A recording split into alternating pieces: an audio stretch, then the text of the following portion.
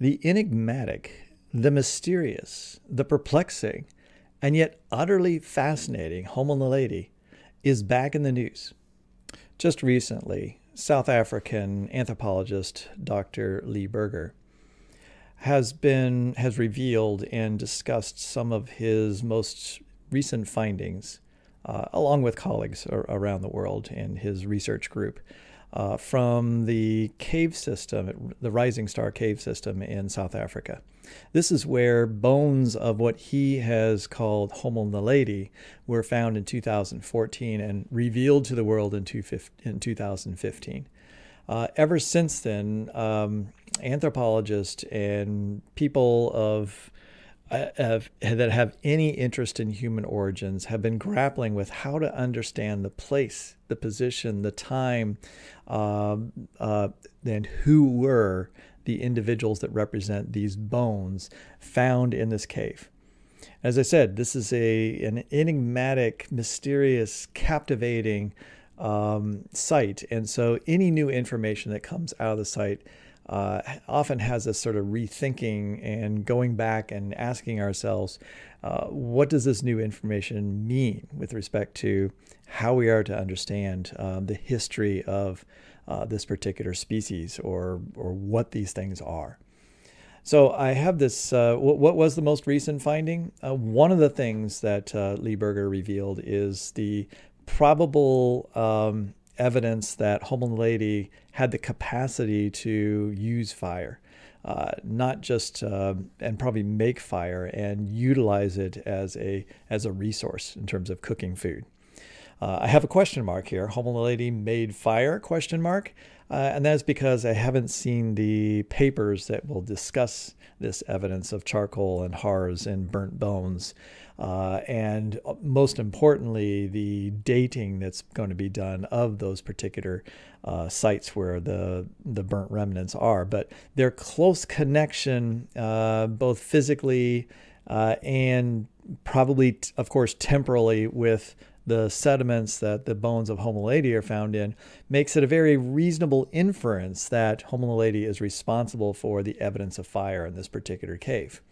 And so that's a very interesting new revelation for what Homo naledi was capable of, and does cause us to ask some really interesting questions about Homo naledi.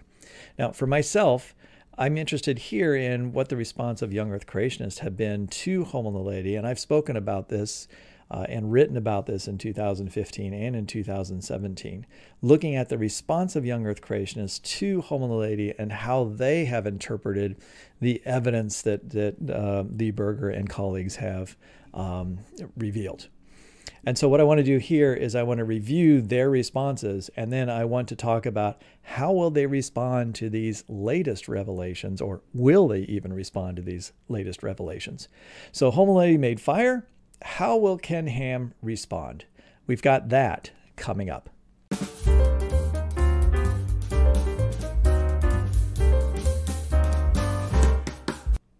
So before I begin talking about the young Earth creationist response to Homo naledi and this most recent discovery, I think I need to give you just a brief snapshot of what we're talking about with this particular set of fossils.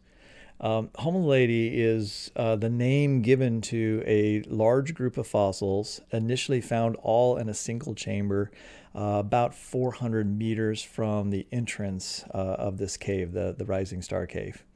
It's a very, very difficult location to get to, and it was very mysterious because no bones or items have been found from the entrance to that cave, but then in this cave or this chamber, there was thousands of individual bones or fragments that have been retrieved from there so far, and certainly there are many, many more because excavation continues to this day.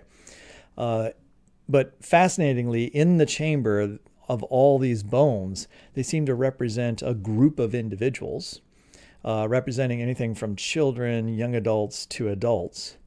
And these adults would have only stood about 4 feet tall, weighed less than 100 pounds. Brain case size is about 450 cc's, so just slightly larger than a chimpanzee's. and about 1/3 that of a modern human. So here you have a weird collection of bones of multiple individuals that all appear to be from the same species. And to Lee Berger and his colleagues appear to represent something that is not any species that had ever been seen before, hence the new name, Homo naledi. Now, the fascinating thing about these bones are that they represent a what appear to be a mixture of some bones that have very modern, anatomically modern human features to them, and other bones that are more ape-like. And so it's a really odd, very, very odd mix of characters. And so explaining the combination of the foot bones, the hand bones, the various arm bones, of course, the hip is really important, where the neck is attached to the head, the jaw, the brain case, obviously, and the different shape of the brain, are all things that paleontologists are interested in terms of trying to define where this particular organism, which lived at some point in history, belongs in terms of its relationships both to us or to other apes. And so this was such huge news that young Earth creationists couldn't really ignore this particular story, because everyone wants to know, like, what are they? And for young Earth creationists, any new discovery of hominin bones, or something that appears human-like, but also potentially ape-like, must be either one or the other, right? They have to be either descendants of apes, created as apes, or they are distinctly created as humans, or descendants of Adam and Eve. And so for them, it feels necessary to place them in one of those two bins, right? You got to either place them as being apes, or they have to be human beings.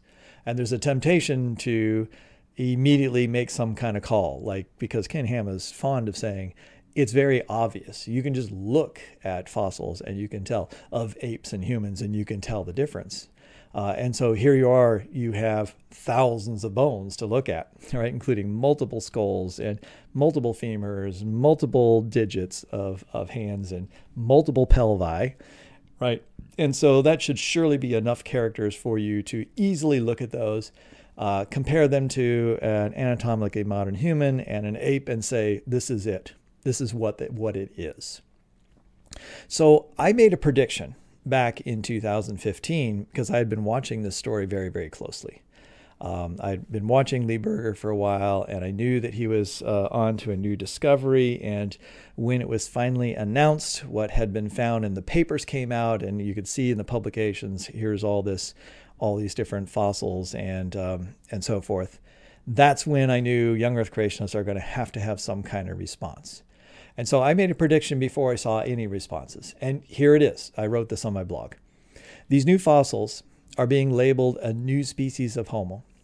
Some young Earth creationists will probably simply declare them to be human, not much different than you or me.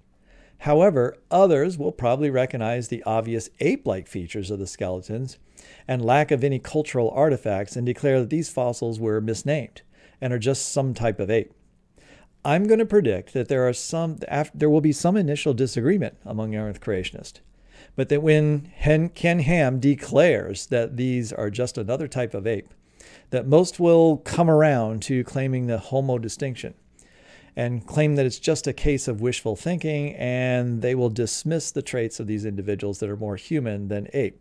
So my prediction is that it might not be obvious to everybody exactly whether these represented apes that wandered down some hole, got lost, and then died in this back chamber, and then we stumbled upon their bones many years later, or that the same thing was true for humans. You know, they got chased into this cave, lost their way, and ended up getting trapped in this back chamber, and there we have them today. And by the way, down there in the bottom left-hand corner, right-hand corner, is Lee Berger himself holding one of the skulls of Homo naledi, sort of giving you an idea of size reference of the 1/3 size of the brain case. All right, so that was my prediction. How did I do? I didn't I mean, I fared okay, but in the final analysis, I failed to appreciate that Ken Ham's sway was not as strong as I thought it would be. I was absolutely right that young Earth creationists fractured into a variety of different responses. In fact, even more distinct responses than I had expected. What didn't happen was that when Ken Ham made his proclamation of, this is what it is, an ape, that not everyone else bought it. Not all of the young Earth creationists bought it, and they still haven't bought that explanation to this day. So let's take a look at those responses by young Earth creationists. Now, I know there's a lot of words here, and if you're on a phone or something like that, you're not going to be able to read this, but I will tell you the salient information here and circle it in just a moment.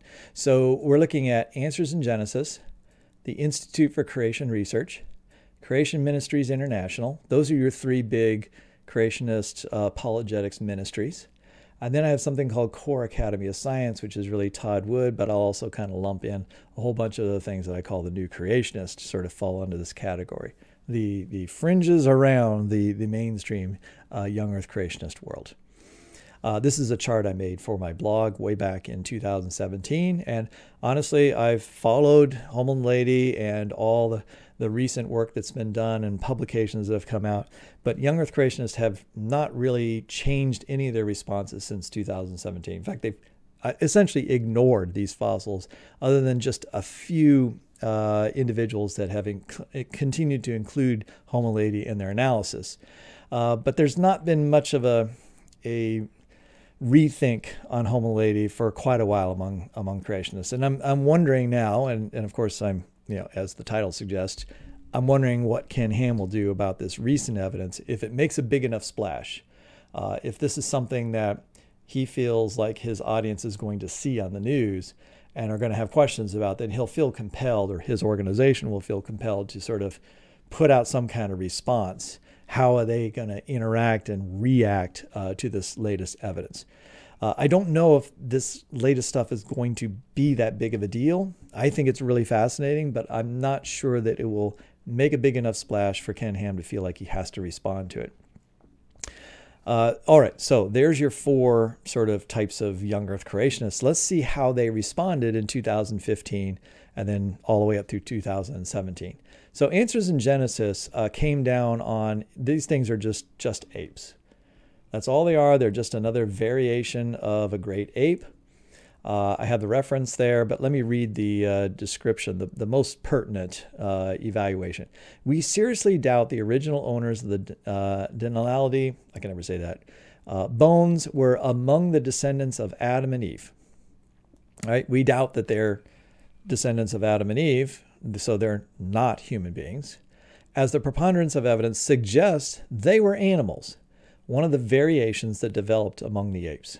All right? So they're Australopithecines and other things that are kind of human-like, but maybe walked upright, but they're not human beings. They're just apes. All right, so that was Ken Ham's assessment. Now we have Institute for Creation Research, and they came up with a very, I was stunned, all right, when I saw their response. So Timothy Clary, a geologist, responded in a series of articles on the Institute for Creation Research website, and he proclaimed they're imaginary creatures resulting from a mixture of fully human and ape bones. Scientists have either been duped or are making fraudulent claims. Now, so either Lee Berger and his colleagues who went down and collected these were being duped, maybe somebody put these bones down there to trick them, or they're making fraudulent claims themselves and have made stuff up and are faking some of the data. So they call them imaginary creatures. These claimed new species appear to be a mosaic of different species put together based on evolutionary biases, not scientific evidence. The scientists built an imaginary creature from bones that likely come from both humans and non-humans. So what happened here is ICR looked at the pictures of these bones and some of the measurements of the bones, and they recognized that some of these bones were very similar and could fit within, if you took a collection of some of these bones, You could sort them in and compare them to other modern human bones, or at least Neanderthals and human, everything that they consider to be human beings, and look at the variation among them and say, these fit within that variation. These represent descendants of Adam and Eve. These bones do.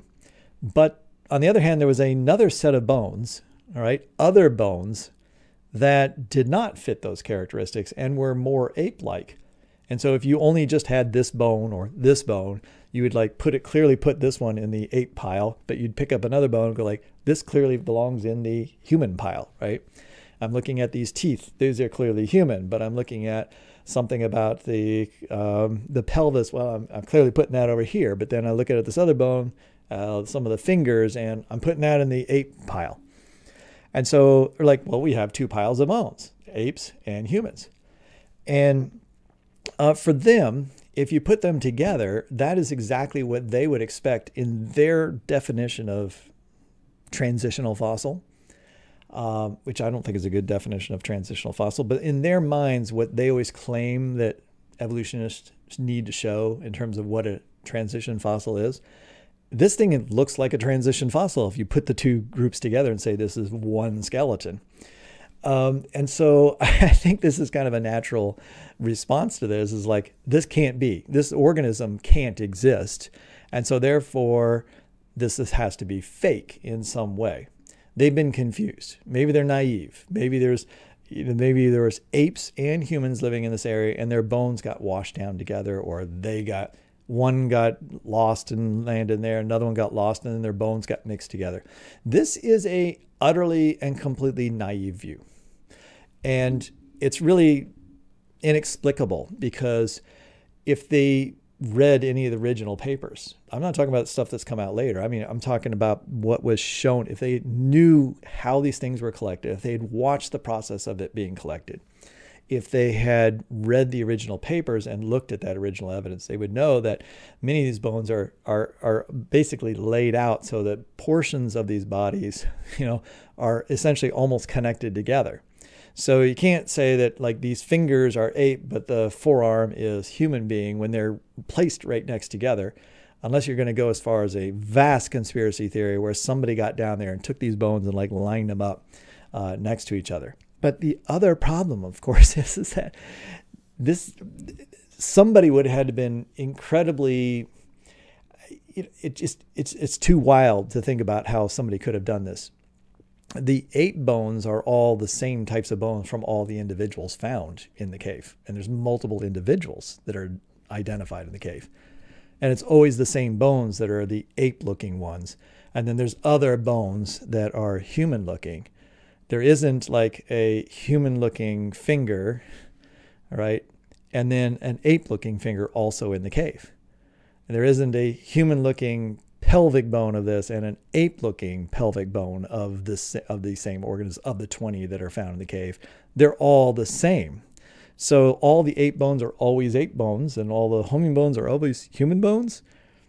If individuals had gotten mixed up together, there should be two of each one of those, right? Of each one of them. It's not worth talking about anymore, the ICR model. That they said this is the position they took, this is what they wrote, and they haven't written anything since. I have to believe they understand how foolish this particular response is, and simply don't feel like they need to correct this and haven't had to say anything. Well, now there's a chance, right? There's new evidence out there. They could write something and like update this very erroneous view. Creation Ministries International.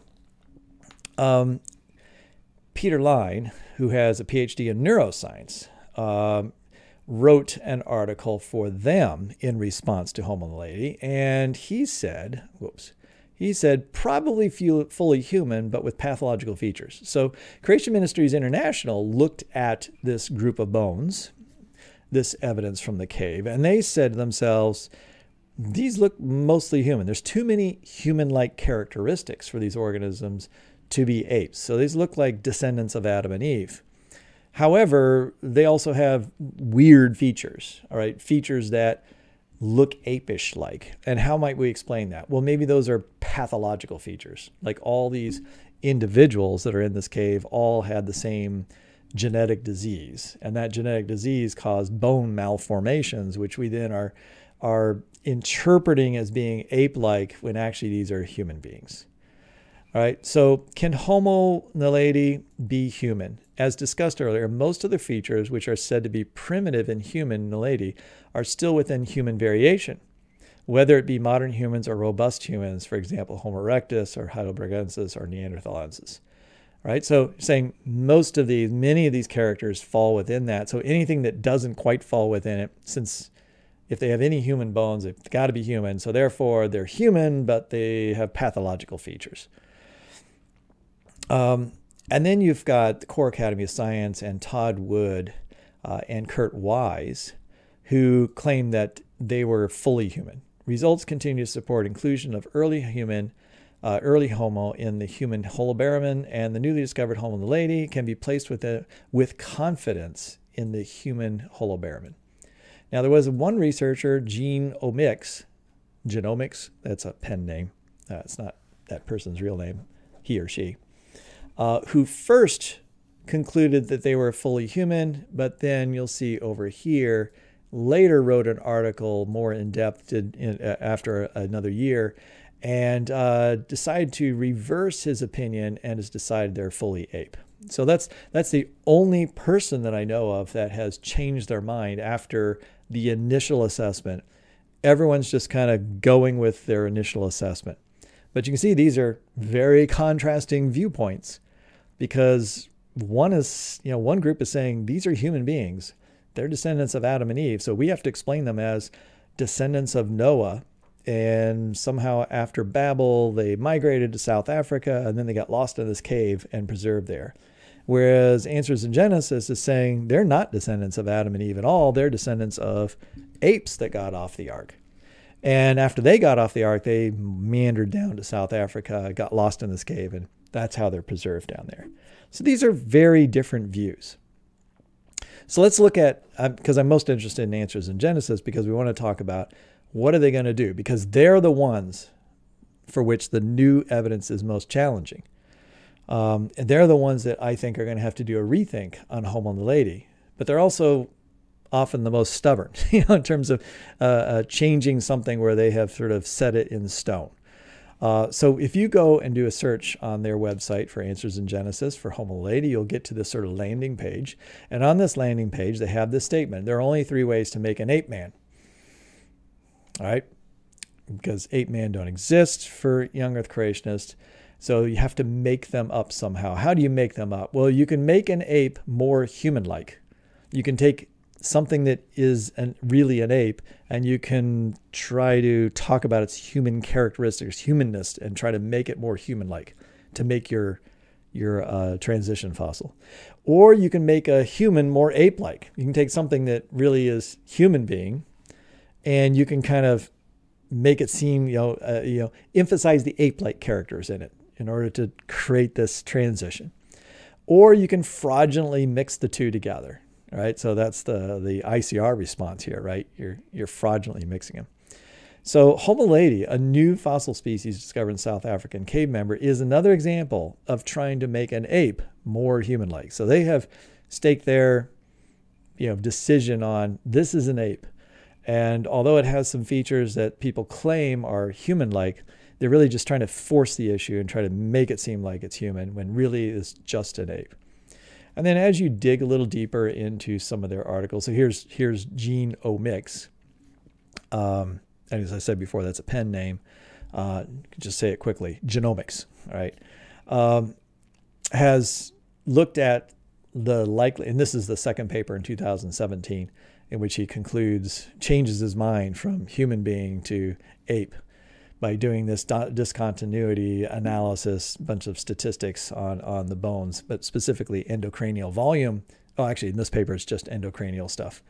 And looks at endocranial volume and says that, Homo naledi is just an ape. And then he responds to a few people that push back. All right. So there are others outside of Answers in Genesis that wrote articles saying, no, you haven't considered these particular pieces of data. But in the end, he says, barometric analysis of one cranial data set and two postcranial data sets suggests that both Homo naledi and Homo floresiensis are not part of the human holovarum, but rather Australopiths. Now, this is interesting because there are also creationists that believe that Homo floresiensis is human, including Ken Ham at times. Now, that's one that is also another very confusing fossil. That's the one from Indonesia. Now, that is found. Those Homo floresiensis is a fossil that is found with some stone tools and so forth. And that's the thing that convinces most young Earth creationists that, well, if they had technology like that, then they're more advanced, and that seems like something that only a descendant of Adam and Eve could have. So typically they place them in the human-like type of thing. But Answers in Genesis here has been saying that Homo naledi isn't. And one of their primary arguments is there's no evidence of any kind of culture, right? There's no cultural items. There's no evidence of technology that they have. There's no art, all right? It's just the bones that have been reported to this time. And I think that plays an overwhelming influence on how they look at these fossils, right? I don't think that they're just looking at the bones themselves, doing analysis of bones and making their decision. I think that they look at it as these are just brutes because there's no evidence of any culture, and therefore they can only just be apes. And so they just made that decision based on the lack of evidence of any kind of culture. So what genomics has done in looking at the cranial capacity is he's pointing out one of the most obvious things about these fossils, which is their very, very small brains. Homo floresiensis, which I just mentioned, most creationists do think is a descendant of Adam and Eve. I don't know if most is the right word. I'll say 50% or more. So that's barely most. Creationists might think that Homo floresiensis is a descendant of Adam and Eve, and so is just a type of human being. And they would say that, again, because of evidence of, well, there's hearths there, so potential use of fire, and there are stone tools, which are in the same layers that the remnants of Homo floresiensis are found in this particular cave in Indonesia. And so that convinces them that they're descendants of humans. But they have these incredibly small brains. Their brains are only, 400 cc's, or I think it's 426 cc's is the case. So that's about a third of the size of a modern human, and just barely larger than a typical chimpanzee. So here they're not looking at brain size, or they're not considering as much the bones, because there again, the bones have mixtures of ape-like features in some of the skeletal features, and then some human-like features in the skeleton. So they've really gone with the cultural side of things in order to make their assessment of whether they're human or not. Now here, genomics is looking at brain volume, and he's deciding that both Homo floresiensis and naledi are not human beings.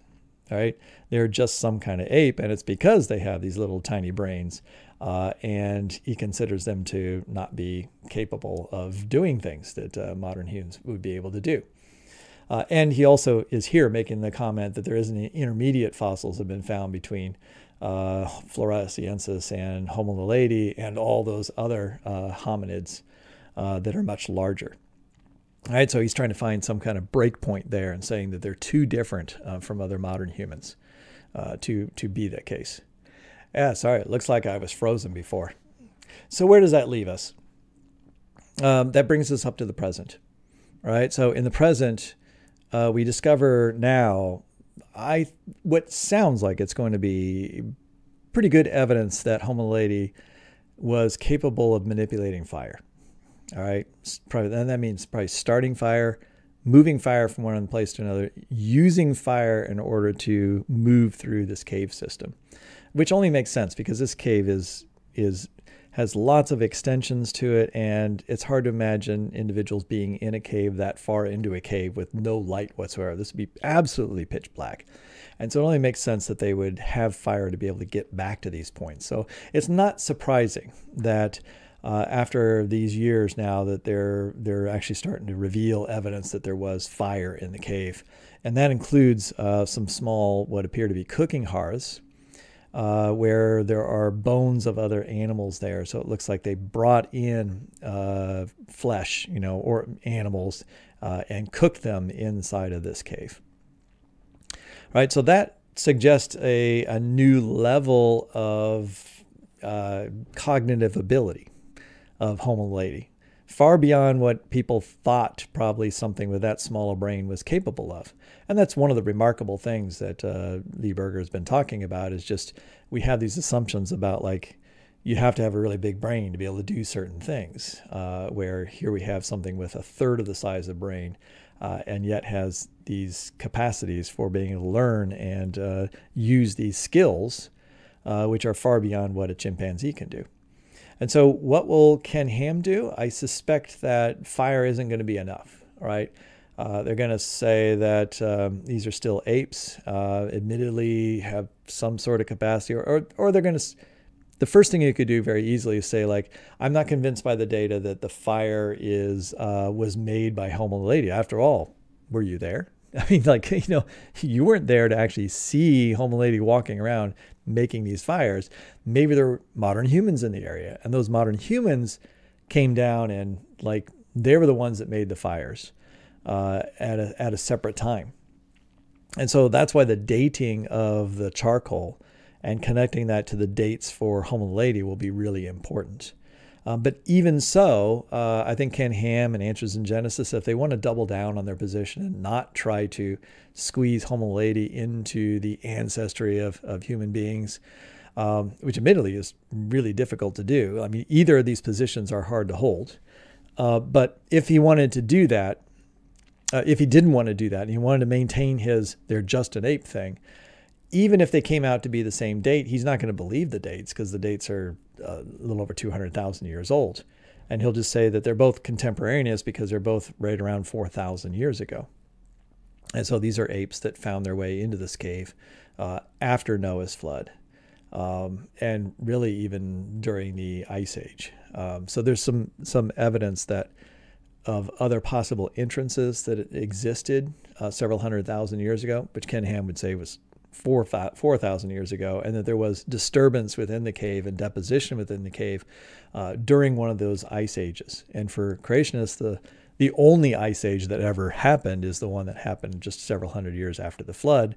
And so if that's the time in which these, in his case, these animals got down into this particular chamber and made these fires and so forth, that would have had to have been right around that particular time, just a couple hundred years after Noah's Ark. So they would have had to have migrated down there, done their thing, died, and found themselves placed in this particular cave. Because the other thing about the bones is they're not completely randomly sorted in the cave. So it's the thing about Homo naledi for me is that I mean, I do find it an incredibly fascinating story, because it's just mind melding to think about exactly what the circumstances are that led to the positions where these bones are found. Beyond this chamber, they're also found in other crevices in other chambers, and supposedly some of the bones are laid really on rock shelves.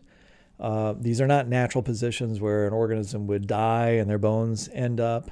They wouldn't be washed there. So they appear to be placed where they're at, which is why Lee Berger, right from the very beginning, has had this hypothesis that these chambers are basically, burial chambers, that they're being intentionally, these bodies are being intentionally brought there and then placed in these particular places. And that might explain why there aren't any stone tools there. There aren't any other artifacts. It's just simply the bodies have been brought there, likely after they've already died.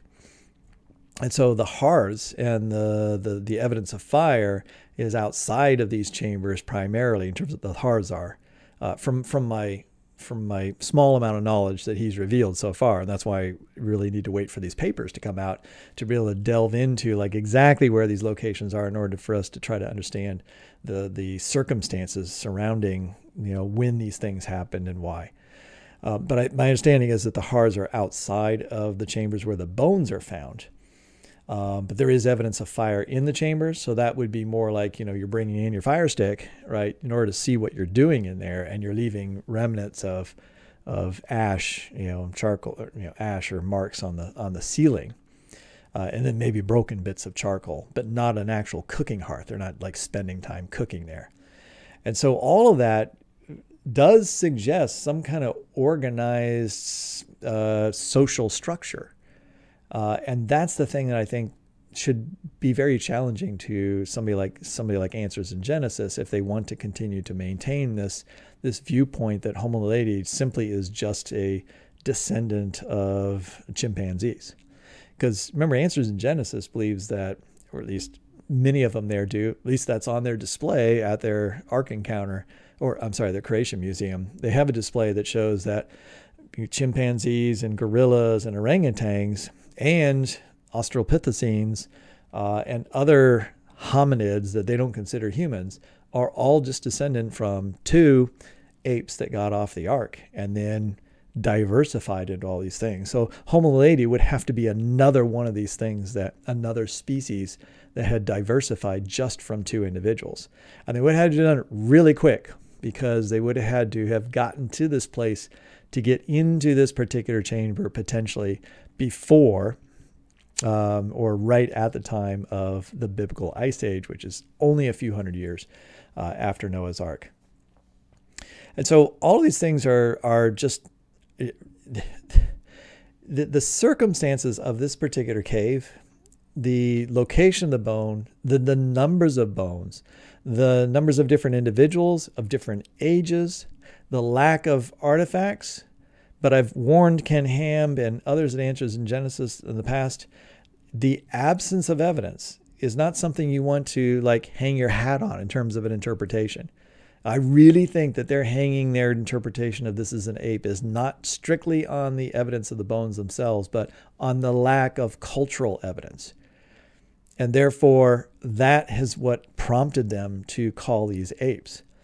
And just because they didn't read any reports of stone tools or artwork or anything else being in the cave, or maybe clothing or something like that, remnants of clothes, doesn't mean that there isn't any evidence or won't be any evidence found. I've been pretty confident all along that eventually they're going to find more evidence of culture for this particular species, for these individuals. And this fire thing is a really good start, right? Towards showing that they have a higher level of social organization and potentially thoughts about, death and burial, which is typically considered a sign of sort of this being conscious beings. So I think that Answers in Genesis may be able to continue to just sort of maintain their, this is just an ape, and just call into question some of the data, be skeptical about it and so forth. But in the long run, I think the evidence is going to continue to mount. That's going to make it very difficult for them to cast Homo naledi outside of the lineage of Adam and Eve and the descendants of Noah. Now, like I said before, I think it's extremely challenging. The location, the timing, the nature of the bones, the architecture of the cave, where it is, how far away it is from where the ark would have been, and all those different things, I think, are all extremely big challenges for young Earth creationists. But I do want to say this: if anybody with any particular worldview, any view of the history of the world, whether it's an evolutionary viewpoint or a creationist special creation viewpoint, if anyone tells me that that they know the answer, right?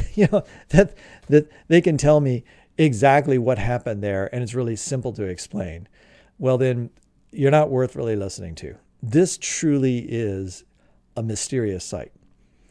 And how Homo naledi fits into an evolutionary tree is, if the evolutionary history of mankind is the real history of mankind, has yet to be determined, right? You can do all kinds of speculation, how it fits in there, how they're related to other organisms based on a few characteristics. But it's hard to explain. It just is. It's hard to explain their particular moment in time compared to the types of fossils and other organisms that might have existed at that same time. And so there's so much more here to learn. And it's worth waiting and finding out what we learn in the future, what we find out in the future, before making pronouncements about exactly how either these fit into the evolutionary tree of human history, or exactly how they fit into a young earth creationist biblical timeline. You know, they're post-flood, but when do they occur in the post-flood, and what are they related to? How do they come to exist? Are they their own species? Are they their own kind? And so forth. Those should all be open questions. Those should all be, for young earth creationists, things that they don't want to commit to. I understand that Ken Ham wants to say, like, they have to be either one or the other. They have to either be an ape or they have to be a human being. Actually, I don't even understand that. To be honest, I don't think that's necessarily a dichotomous view. It doesn't have to be just two things. He thinks that there's only chimps, gorillas, and orangutans and australopithecines, and he thinks they're all the same thing. They're all one kind. Who's to say there's not 5 kinds? And who's to say there's not australopithecines are their own kind, that God made a separate kind of hominid, or ape, if you want to call it that? Who's to say he didn't make a separate upright walking ape, but doesn't have the image of God and is not a descendant of Adam and Eve in a young earth creationist viewpoint, and is simply an upright walking ape that may have even had some capacity for, like, making stone tools? All right. Does that necessarily make something in the image of God, being able to make a stone tool? I don't think so. Right? That's not my understanding of being made in the image of God. And so why not Homo naledi? Maybe they're a completely separate kind, individually created and made. And so they're not simply just another ape. I mean, they might be another ape type of kind. Because remember, you know, you could have chimpanzees and gorillas are different kinds, but you could still call them apes in their form of taxonomy. But they're not actually related by common ancestry. So maybe Homo naledi doesn't have any common ancestors. They are what they are. Maybe there was maybe Ken Ham should put 2 Homo naledi on the ark, right? A male and a female Homo naledi, they should have in a cage on the ark. They're just another created kind that was present on the ark, got off, migrated down to South Africa, and managed to find their way into this cave. That's where we found their remnants. No, they seem to be stuck on this, like, just, you know, we just got to separate them from man, and then we're going to put them in this other pile, rather than treating them as maybe unique. But so Ken Ham was, you know, I was wrong. I thought that everyone else would kind of bow to the will of Ken Ham. I mean, he is very influential. And since he influences the masses, since he influences the grassroots, the individuals, the seats in the pews, because he has the most reach, I thought by him calling this an ape, it would kind of make others sort of come around to that viewpoint, simply because they don't want to be in disagreement, and they don't want to argue on this particular topic. But to their credit, somebody like CMI, Creation Ministries International, which many of you have heard me say is a little better with the data and more willing to go where the data leads them in certain cases. All right. And I think in this case, they looked at it, and for them, there was too much humanity here. All right. There's too many human characteristics to ignore, and therefore they're placing it in the category of these are descendants of Adam and Eve. And they didn't have to wait around to find these other evidences of culture in order to be able to say that. And so I think that they're bucking the trend, but they're going to end up being right. And I don't mean right in the sense of I'm sure that they're right about exactly the origins of Homo naledi and exactly how they're related to Adam and Eve. But I mean, they're going to be right in the sense of this is what the consensus view of young Earth creationists will be in 20 years, maybe even 10 years. This is what everyone's going to be arguing as a young Earth creationist. They're going to be arguing for the humanity of Homo naledi. It is what I think.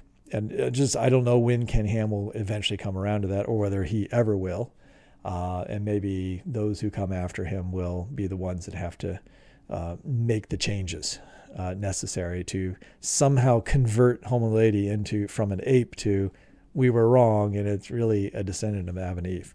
I don't think that'll be that hard, because there's going to be some little small bit of cultural evidence beyond even maybe this evidence of fire, and then they'll just be like, oh, we were wrong about that, and move on.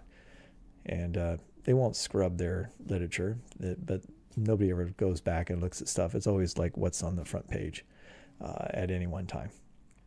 All right, so those are my meandering thoughts on Homo naledi. I find the whole story just really intriguing, fascinating, and I don't have the answers. I just don't. I just don't know how to explain, where Homo naledi comes from.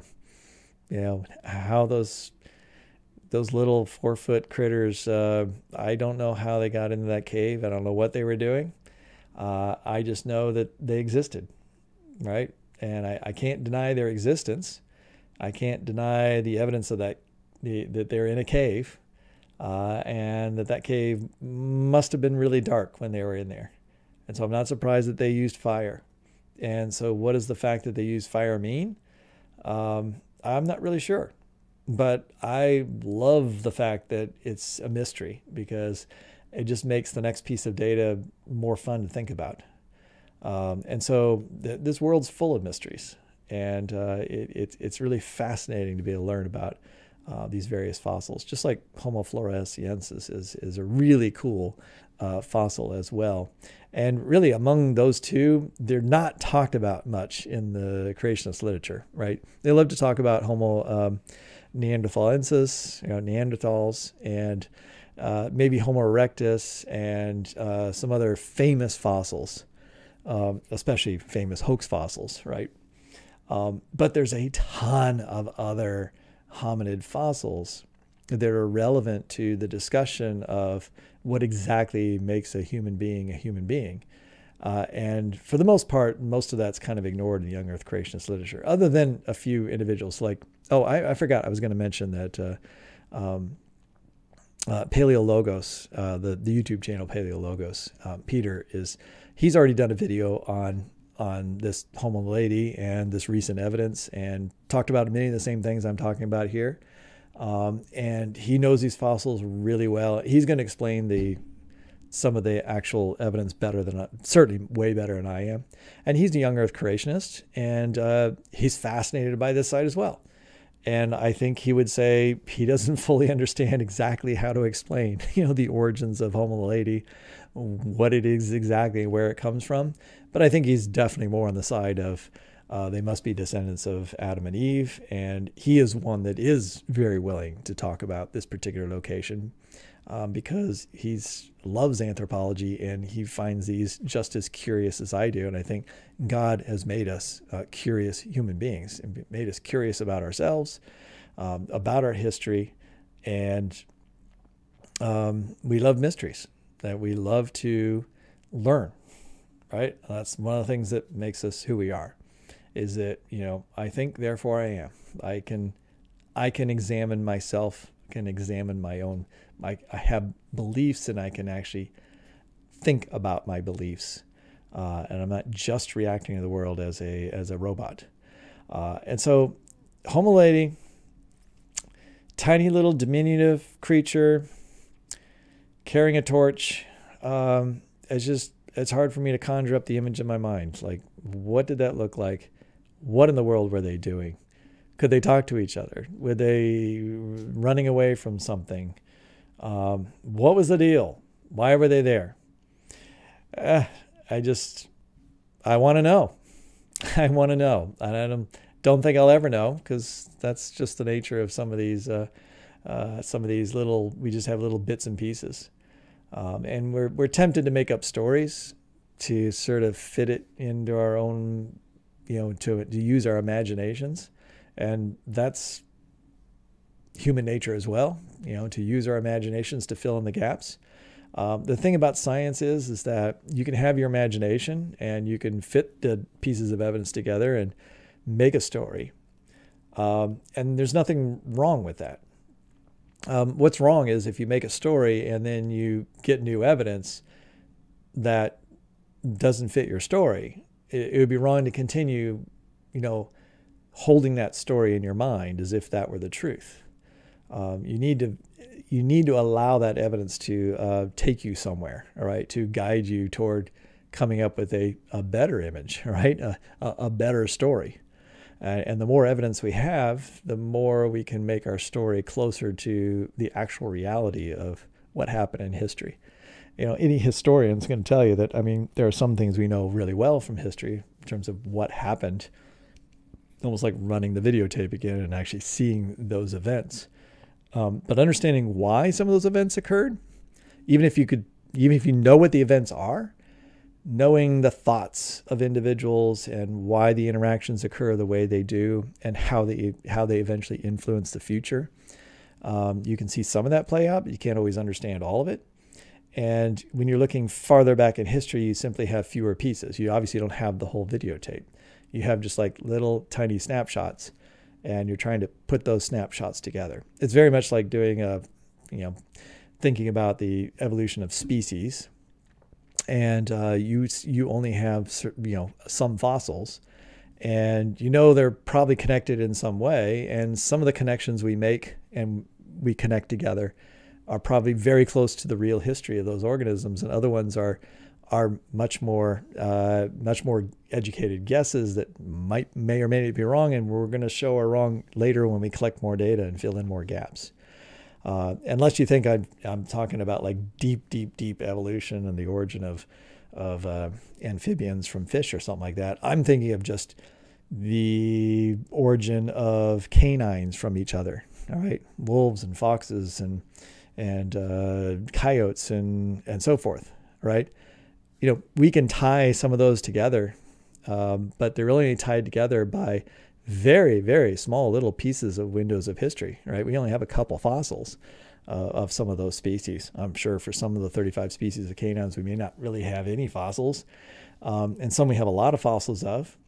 And yet we can collect other forms of data like DNA analysis of modern species, and then infer from that how their genomes might be related to common ancestors in the past. And here's the reason I'm coming up with this example. I'm way off topic, I know. So I'm on a huge tangent, probably losing viewers by the minute. What I'm thinking is, the reason I'm bringing up canines is because young Earth creationists believe that all canines come from just two dogs that got off the ark, all right, two canines that got off the ark.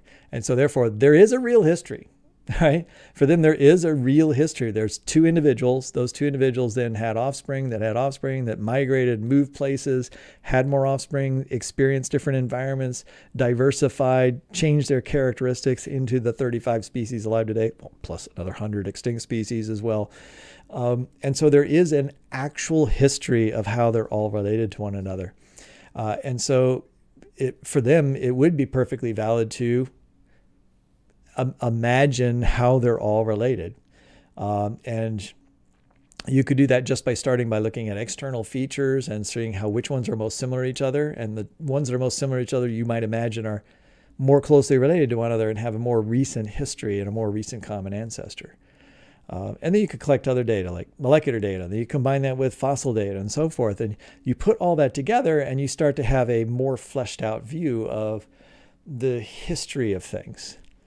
And so your confidence increases in some of the branches and the actual events that occurred and where they occurred and what time they occurred and so forth. But I would say for canines, we still have a very scant knowledge of the history of all canines. I think we have a pretty good molecular phylogeny, how they're all related, but in terms of the timeline, where they all existed at a particular time when they diverged into different species, that's where we would say that there's a lot of story, right? A lot of story making in that around the pieces of evidence we have. And so I'm going to bringing that back around to what we have on the screen here. You got Homo erectus. Let's say you're an earth creationist and you believe that Homo floresiensis, Homo habilis, Homo naledi, Homo erectus, Homo sapiens, they're all human beings and they're all descendants of Adam and Eve, which means they're also then all descendants of Noah. So then you have Noah and his family. There is a real history out there, right? Where just 4,500 years ago, all these different morphologies, all these different skulls, all existed in the genomes of just a few individuals, on that ark. And so after they get off the ark and start dispersing, those morphologies have to become fixed into different lineages. And one of those lineages is Homo naledi. So why did they get such small brains, right? Why did they, how was that an accommodation to living in South Africa somehow, or living inside of caves, or genetic mutations, or see, there's lots and lots of questions you could have. You don't know any of that history. That's a blank it's a story. You have to make up a story for how they went from being Noah to Homo naledi with this little tiny brain case, right? And not leaving any artifacts around, and maybe being able to use fire. And so what's fascinating there is to think that, right, you have to tell a story, right? And so there's nothing wrong with that story, unless, of course, you have evidence that story isn't really accurate or true. But young earth creationists do this too. They believe that all these things are related to each other, so therefore they do have common ancestry. There is an actual real history that leads to all these different branches. But I would say that we know virtually nothing about exactly how all these branches work. And so that's not all that different than what you see if you have an evolutionary point of view, or you say that human beings have a much longer history, and all these are connected somehow. They're just connected to a different ancestor, and that the history of how those branches occur is rather opaque. And what I've been trying to say is that Homo naledi is like one of the most opaque branches, right? It's like just the biggest head scratcher. It's like how in the world did that exist at the time it existed, based on the radiometric dating, or coexist with other hominid-like things that were very different from them? And so that's where I go back to where I was saying, anybody, everybody, I don't know, there's no one in this world who can tell me that, based on just the evidence we know, can say like, oh yeah, this happened and then this happened, this happened. This is what they were. This is where they lived. This is what they were doing. This is how they're related to these other species. This is how they're related to Adam and Eve. No, this is how they're related to Australopithecines, right? In order to say any of those things, you're going to be connecting some dots that are really, really, really far apart. And so we need more data, right? More data is the thing that's going to allow us to make stronger connections between these. So don't get fooled by into thinking that everything is a story. There are many things for which we have really strong data and strong inferences, and we know the story really well, right? There are portions of the history of organisms that for which there's very strong support for particular branches and particular things that are happening and particular adaptations. But we're filling in that story all the time, right? All the time we're discovering new things about this world, and we're learning more about our story and the story of organisms on Earth as we go. So that's the journey of discovery. Yeah, how did I get off on that tangent? I was talking about canines, and I guess I can't remember if I made this point or not, but the whole canine thing is to say that I guess maybe it was to say that young Earth creationists like to criticize evolutionary biologists for kind of like fantasizing or having stories about how things are related to each other and how they might have progressed through history. And what I'm saying is they kind of have the same thing in the sense of they'll say that like this whole family is all related to each other. Here's all these different species, but they just have little tiny snapshots of how they're related as well. And but they have a conclusion, right? They think that they're all related by common ancestor, and therefore they piece them all together by taking the very few pieces of data they have and then making a story about how dogs got off the ark and became wolves and coyotes and domesticated dogs without actually being there, without actually seeing it. They haven't been able to replay the tape. They can't watch the video. They weren't there to actually see those events happen. And in many cases, there is no evidence, right? There's abundantly good reason to believe that coyotes and wolves have a close ancestor, share an ancestor. But I don't know, I'm pretty sure we don't have that ancestor. We don't have an actual physical record of that ancestor. We don't have anyone that reported that ancestor. No one's talked about that ancestor. No one reported an observation of that ancestor. And yet I don't think it's foolish for a young Earth creationist to believe that there is and was an actual organism that was the common ancestor of the wolves that are alive today and the coyotes that are alive today. Just like it isn't foolish for a evolutionary biologist to also come to those same kind of conclusions about other groups and their ancestry. I had no idea that I was going to go off on this tangent because I was going to make this a nice short video on just like the responses of young Earth creationists to Homo naledi, and specifically my projections about what can Hamill do in the future. And so let's just wrap it up with that. I think Ken Ham's going to ignore this story.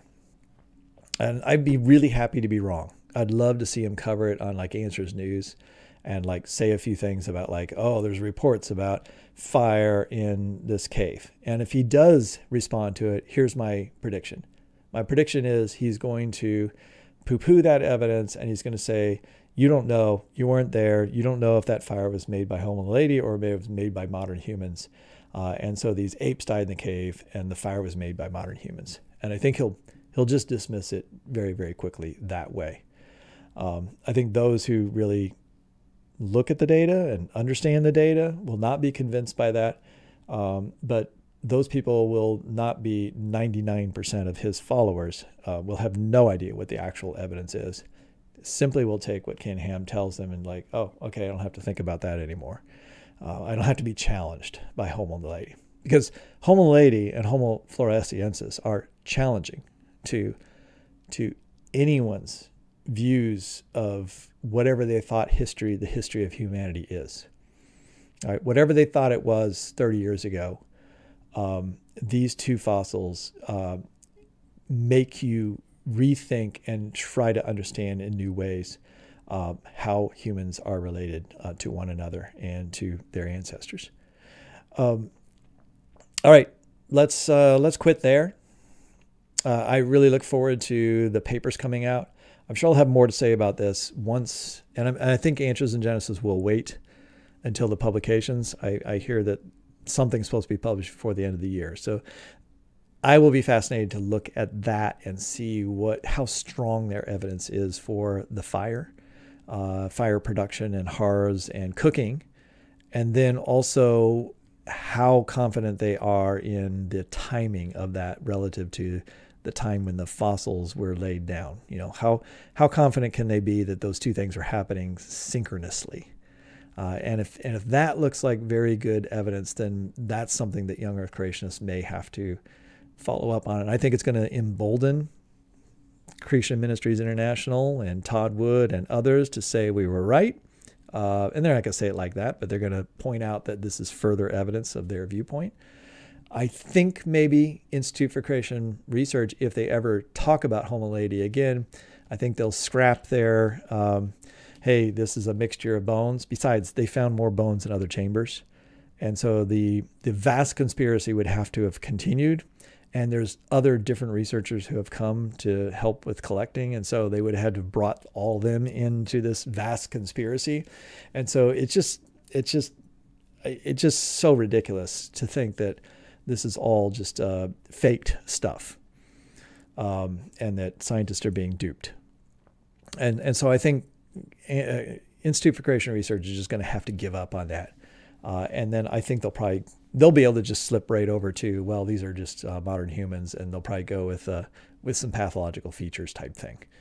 And that will kind of cover over their past. It's Answers in Genesis that has they've got the work to do. They're the ones that have to figure out, like, okay, at what point, what piece of evidence is the one that like trips it to, like, we have to take this particular piece of evidence seriously, because to be consistent with our other views of other hominid fossils, for example, Homo floresiensis, in order to interpret it this way, we're going to have to ante up and change our minds on this, which is exceedingly hard for Answers in Genesis to change their mind, because they're so prone to just making proclamations. After all, it's Answers in Genesis, and they have answers, right? That's what they're there for, to provide answers. They're not there to provide speculation. They're not there to provide, this could be this, it could be this, it could be this, but let's wait until we get further data to figure it out. That's not what their audience wants to hear. And so they do that once in a while, but it's a rare day. They typically want to just, this is it. Here's your answer.